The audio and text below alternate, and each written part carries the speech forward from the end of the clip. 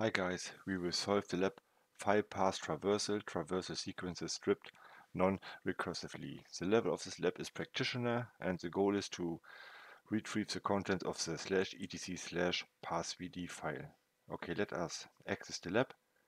First make sure that you proxying your traffic through burp, and in burp open the proxy tab and here the options tab.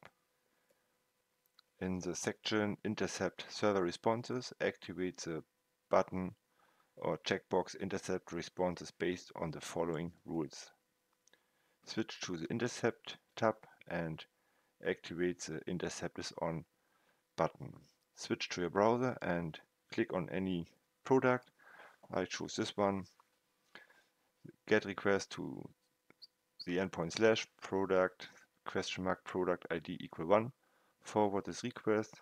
That is a response. Next request is the request to the image file. Change the value of the parameter file name to the following: point slash slash point slash slash point slash slash etc slash path vd, and send the request.